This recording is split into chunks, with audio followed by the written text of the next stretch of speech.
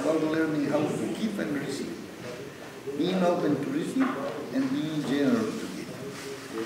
And if you really discover the power of that, of course you are going to behave in a totally different way. And this is going to be the base of something like an ethical idea. Okay?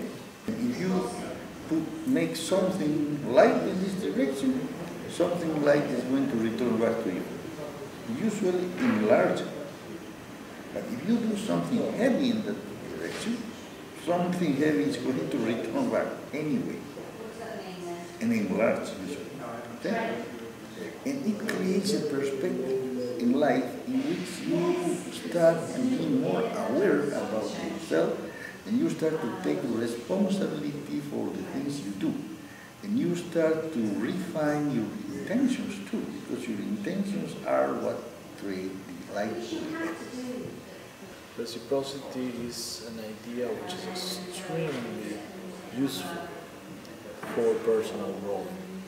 It is a way of interchange, but it doesn't consider just one person interchanging with you. The point of view of the tradition is that you have a continuous interchange with the whole universe. Of course, through some specific persons, through some specific places, through certain specific connections that are in reality. But you as a person, unique as you are, you can create a relationship with the whole universe. For us, there's no something like negative living energy. This is unthinkable. It is living energy, cannot be negative. So this chair is not just a chair, it has some energy. This room is not just a room, it has some energy.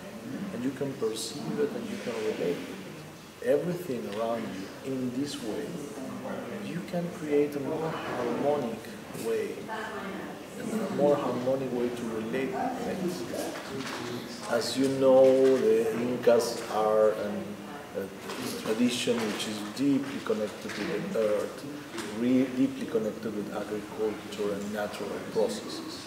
So for our relating with our personal power, we use the metaphor of the seed, which is the container of all the human potential.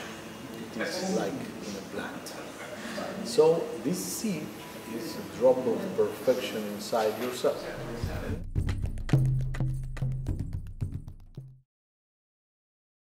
We are very grounded, and the spiritual powers, the spiritual qualities are related with places.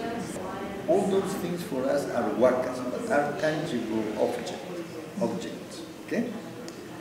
To say here, Lord, if you want to be a politician, you go to the statue of Oliver Cromwell and you pull the energy. Okay? Sounds a little strange to us, but it's an example about how we deal with sacred places. Well, if you want to be a scientist, go to the place in which is buried Isaac Newton and you can learn physics very nicely.